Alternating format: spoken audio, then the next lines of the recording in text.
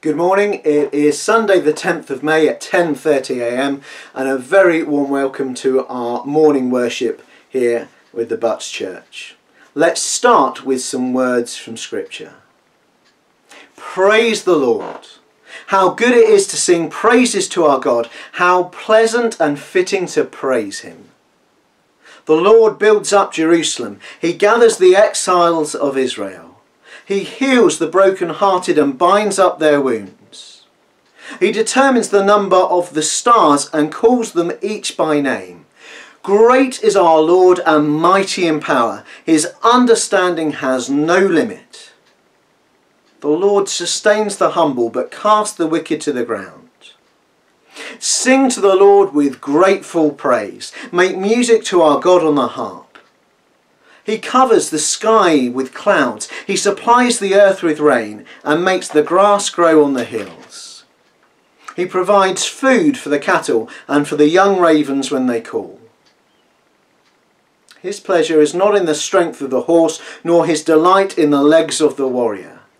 The Lord delights in those who fear him, who put their hope in his unfailing love. What wonderful words there from Psalm 147.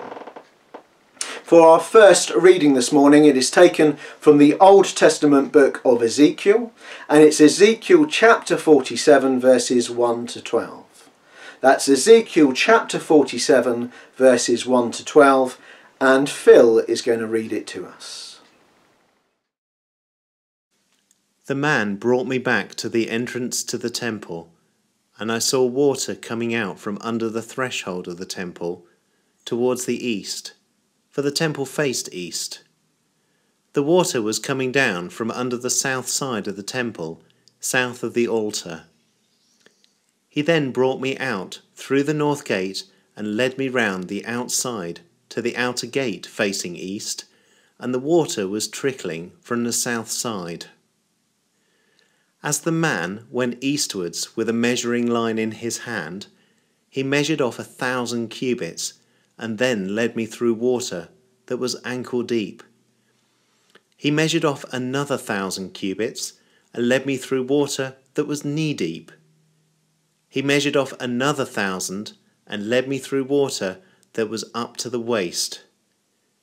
He measured off another 1,000, but now it was a river that I could not cross, because the water had risen and was deep enough to swim in, a river that no one could cross. He asked me, "Son of man, do you see this?" Then he led me back to the bank of the river. When I arrived there, I saw a great number of trees on each side of the river. He said to me, "This water flows towards the eastern region and goes back down into the Arabah, where it enters the Dead Sea. When it empties into the sea, the salty water there becomes fresh. Swarms of living creatures will live wherever the river flows. There will be large numbers of fish because this water flows there and makes the salt water fresh. So where the river flows, everything will live. Fishermen will stand along the shore from En-Gedi to En-Eglaim. There will be places for spreading nets. The fish will be of many kinds, like the fish of the Mediterranean Sea. But the swamps and marshes will not become fresh. They will be left for salt. Fruit trees of all kinds will grow on both banks of the river. Their leaves will not wither, nor will their fruit fail. Every month they will bear fruit, because the water from the sanctuary flows to them. Their fruit will serve for food, and their leaves for healing." Thank you, Phil. In the book of Genesis, the very first book in the Bible, we are told that God said, "Let us make mankind in our image, in our likeness, so that they may rule over the fish in the sea and the birds in the sky, over the livestock and all the wild animals, and over all the creatures that move along the ground." So God created mankind in his own image. In the image of God he created them, male and female he created them. Genesis 1 verses 26 to 27. And one of the ways that we are like God is that we are creative. God created the heavens and the earth, all the wonders of the universe, stunning mountain ranges, beautiful coastlines, every animal and creature, and that of course includes us. But we are creative too. Not to the extent that God is, of course, but we can create works of art, baked goods, music, crafts.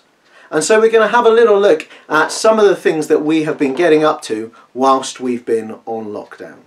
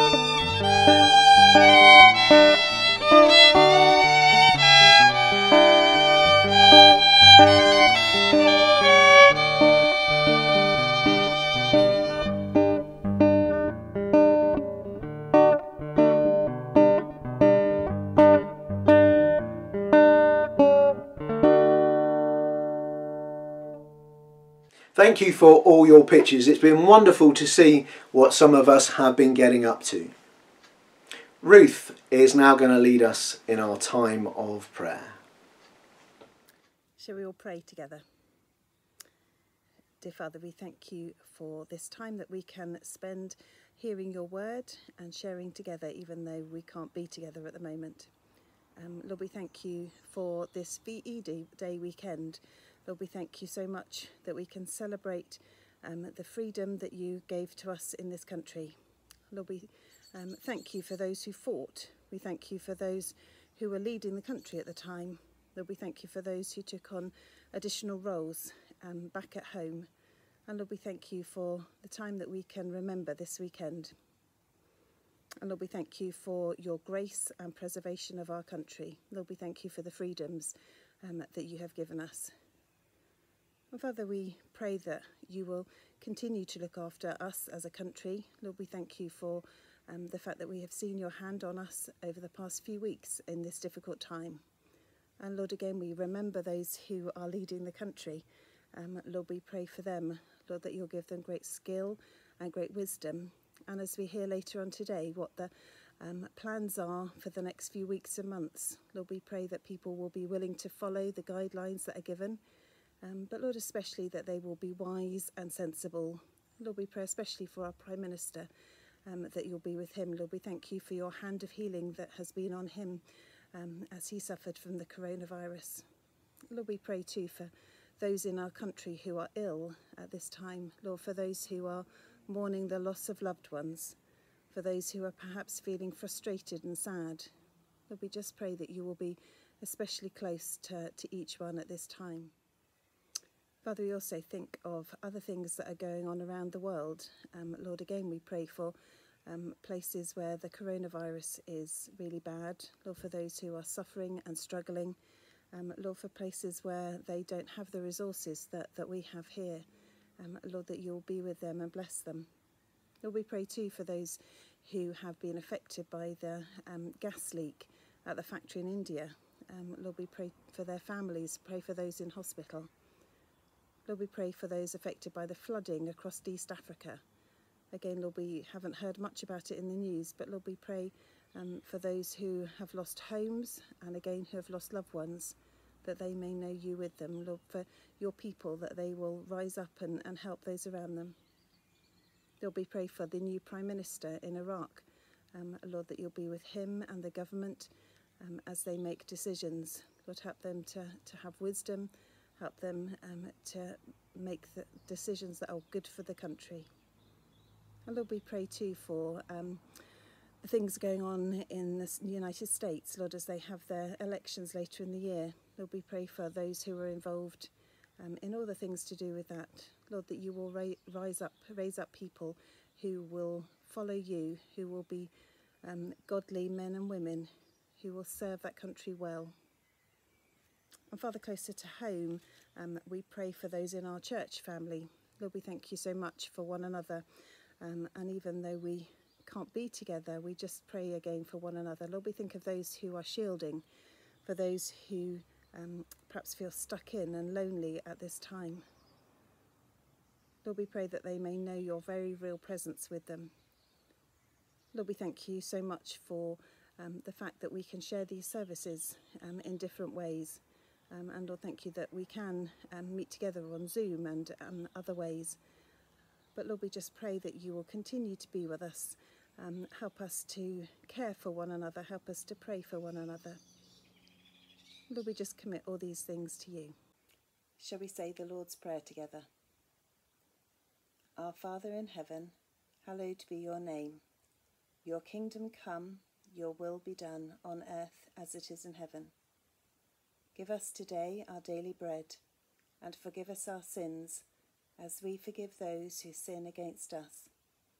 And lead us not into temptation, but deliver us from the evil one. For yours is the kingdom, the power and the glory, for ever and ever. Amen. Thank you, Ruth. Our second reading this morning continues our look at some of the post-resurrection appearances of Jesus. And it's taken from John chapter 21, verses 1 to 14. That's John chapter 21, verses 1 to 14. And Danny is going to read it to us. Afterwards, Jesus appeared again to his disciples by the Sea of Galilee. It happened this way.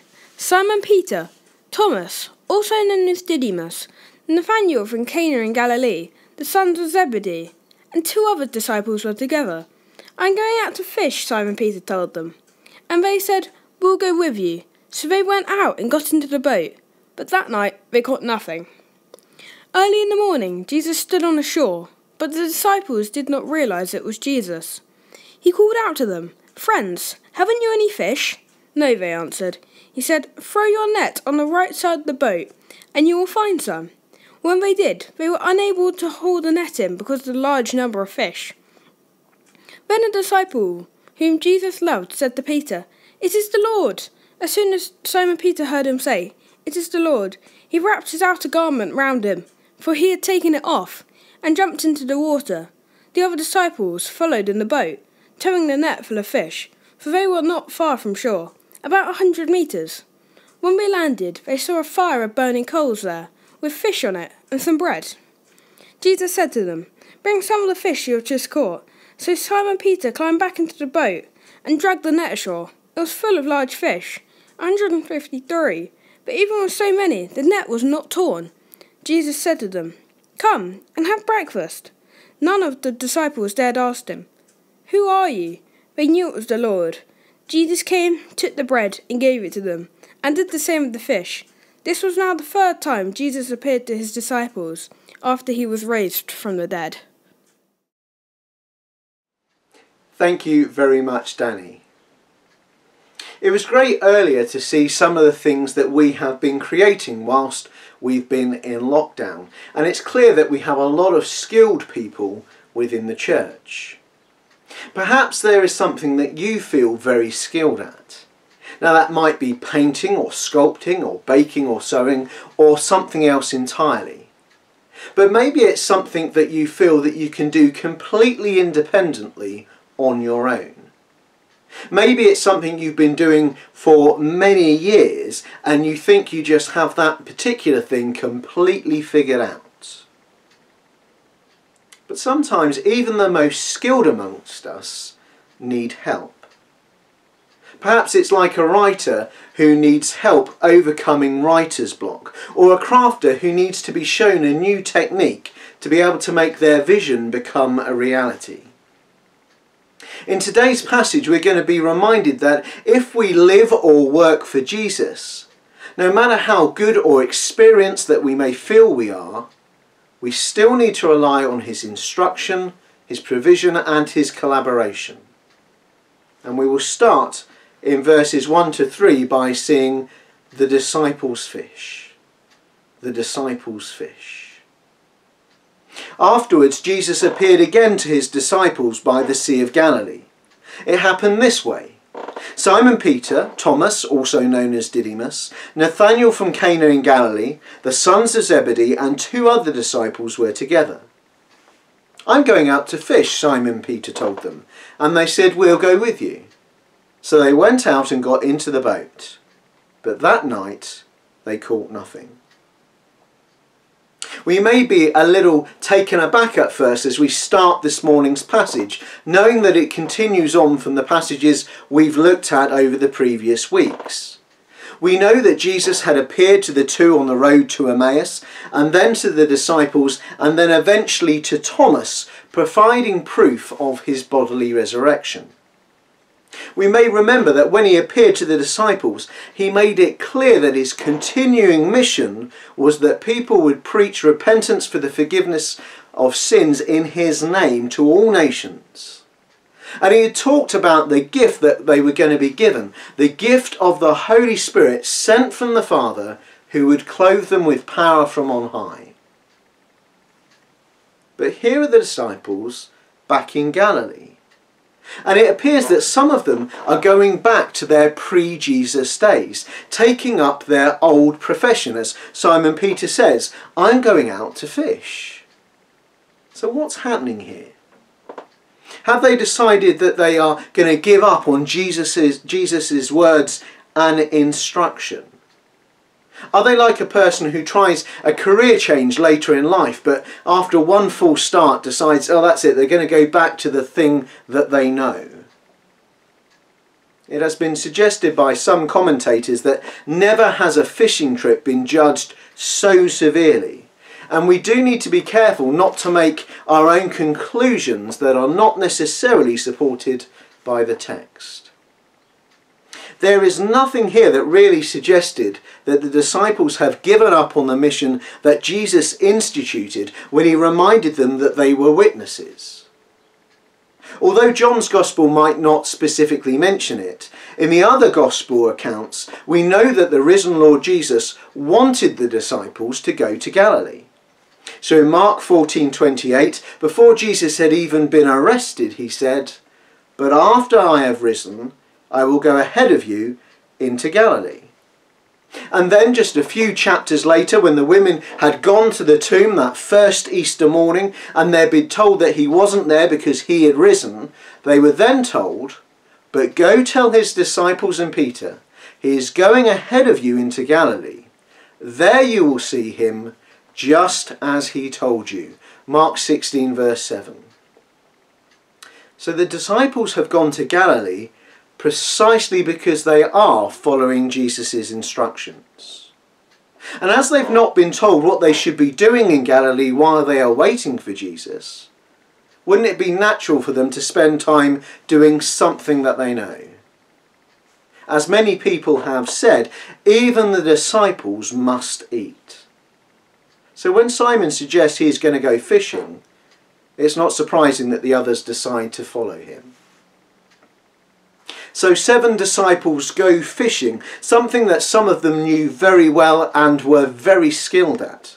In fact, up until following Jesus, it was their occupation, and so it should have posed no challenge for them whatsoever. But things don't go exactly as they anticipated. As although they were out all night, a time favoured amongst the fishermen of Galilee, they caught nothing. I wonder how frustrating this must have been for them.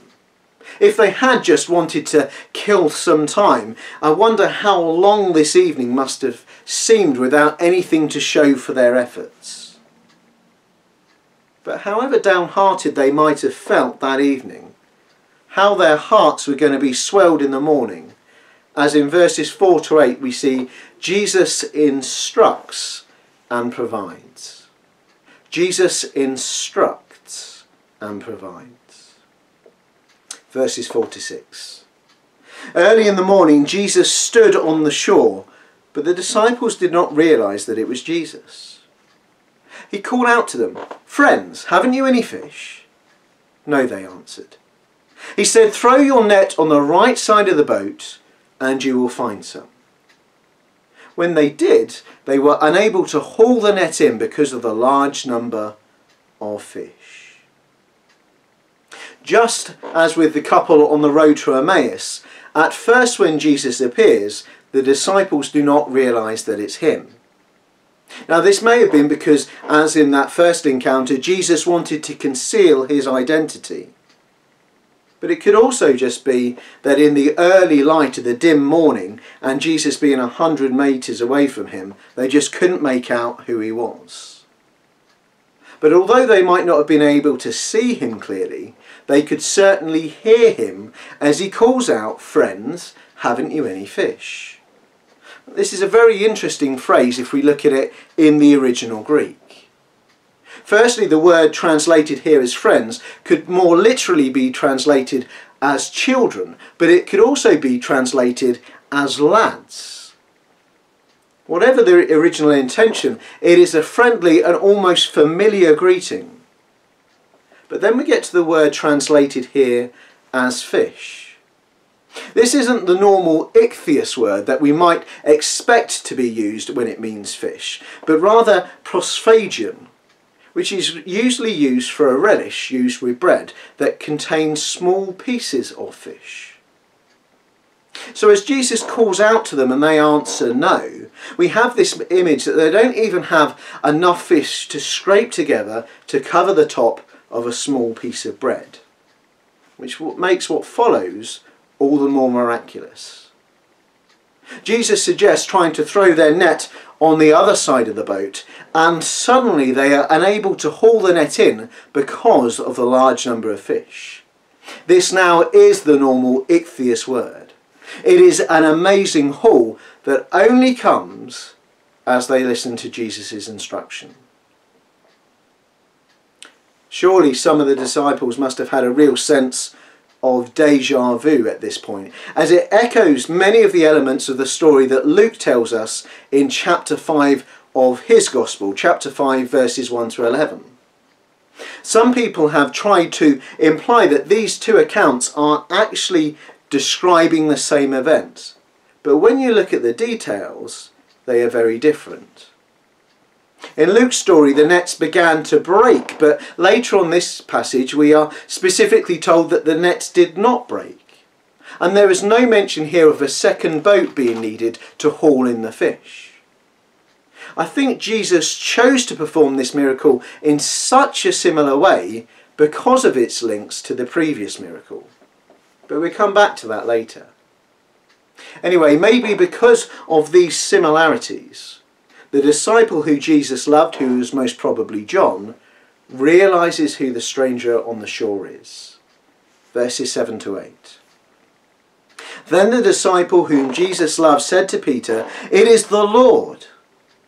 As soon as Peter heard him say, "It is the Lord," he wrapped his outer garment round him, for he had taken it off, and jumped into the water. The other disciples followed in the boat, towing the net full of fish, for they were not far from shore, about 100 metres. In much the same way as we saw Peter run to the tomb that first Easter morning when he had heard the women's story, we see him now once again eager to hurry and be with the Lord Jesus.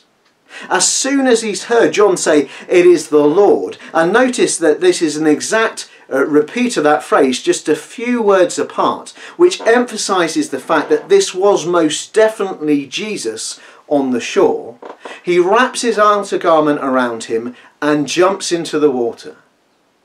Again, due to the translation from the original Greek, this can be taken several ways. Firstly, it may actually mean that Peter was naked, which was what several fishermen used to do in those times, fish naked. And so he has to cover himself up before seeing Jesus. Or it could mean that he hitched up his garment just so he could jump into the water much more quickly. Either way, it is clear that seeing Jesus meant everything to Peter. He wanted to get to him quickly, but also to present himself properly before him.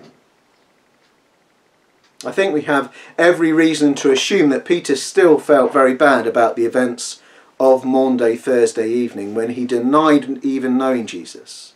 And he never again wanted people to view him as reluctant to be associated with Jesus. And so as Simon swims for the shore, the other disciples follow in the boat, pulling the fish behind them.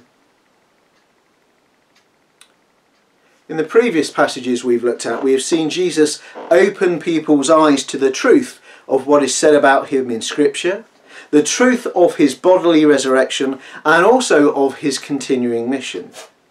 And here we see that Jesus still has the power to perform miracles that he did before he died.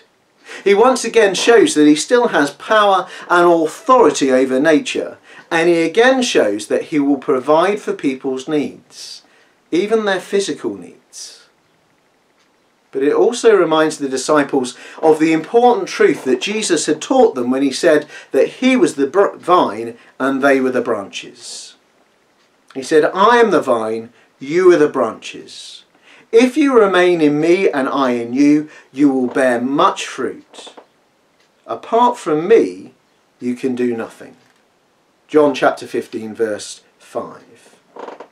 Having been buoyed by seeing the risen Lord Jesus appearing to them and reminding them of the part that they will come to play in his continuing mission of preaching repentance for the forgiveness of sins, it might have been a real possibility that the disciples would start to rely on their skills and thinking how effective they were. We certainly saw signs of this while Jesus was still alive, when they argued amongst themselves who was to be the greatest amongst them, or who would get to sit next to Jesus on his throne. But now Jesus has shown them with a very real illustration that without him they can do nothing. Even something that they were very skilled at, something that had once been their occupation, was useless until Jesus' involvement.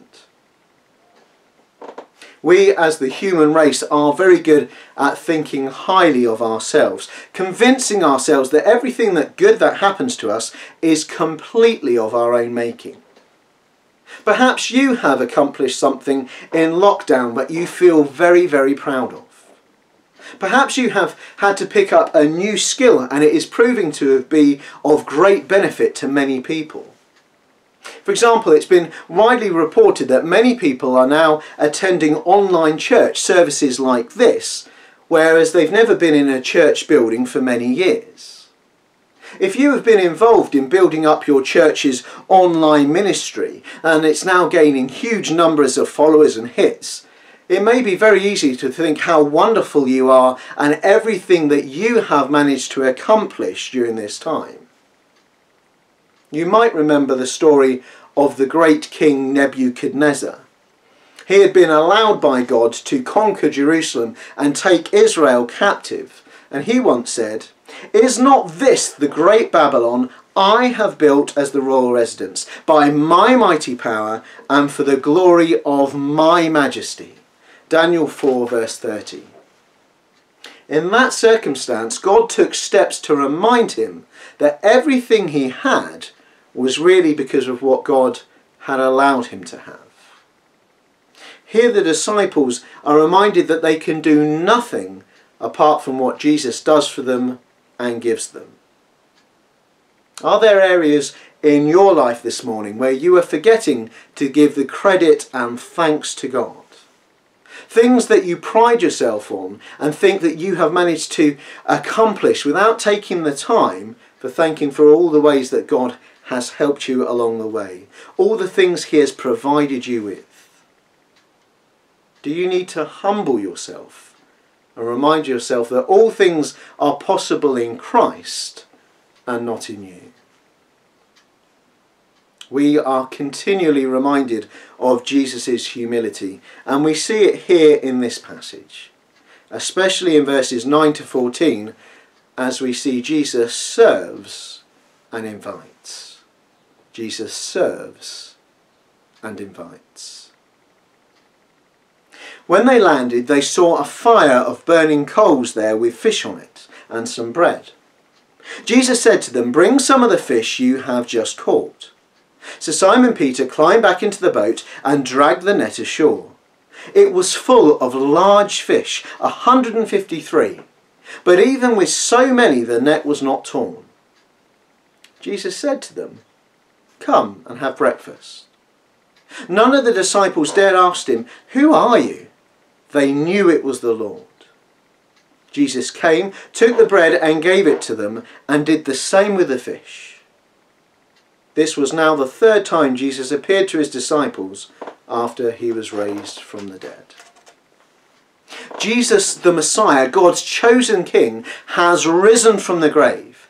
He has paid the price of man's sin so that they can gain forgiveness when they ask him into their life. He has conquered death and so offers the true hope of eternal life. He has appeared and proved the truth of his bodily resurrection. And so what mighty and important thing does the Saviour of the world do now? He makes breakfast for his friends. Isn't that amazing? The creator of the universe, the Son of God made flesh, served in life, in death, and continues to serve in his resurrection.